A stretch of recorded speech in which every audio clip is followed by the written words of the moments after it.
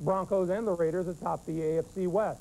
But a block turned into a bounce, and the bounce into a game-winning TD, and Denver was an overtime winner, as Jim Gray reports. It happens too often to simply be called coincidental. It's almost too hokey to call it destiny. But maybe, in fact, there is someone watching over the Denver Broncos.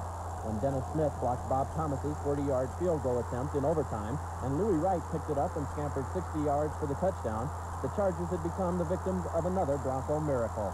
They do it so much. Again, this thing is called a roll. You know, as all I've been seeing at Denver, at the end, they come up with the big play, and done again today. I think it's a little bit of luck.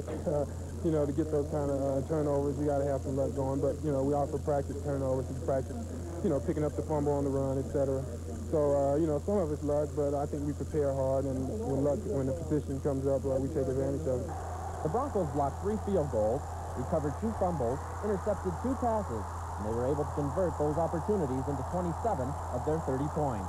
We turned the ball over to their offense and put our defense in a heck of a hole to get out of it. You know, they got out so many times, and they didn't, you know, a lot of times. I think this team has grown a lot in the last couple of years, and we now believe that the close ones should belong to us. If you go into the game with that in your mind, I think more often than not you're going to come out with a victory. A lot of people think the Broncos are a very lucky team. Is that your feeling?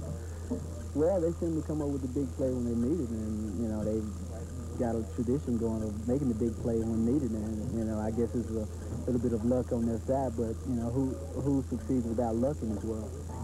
Some people think the Broncos are good. Others believe that they continue to be the NFL's luckiest team.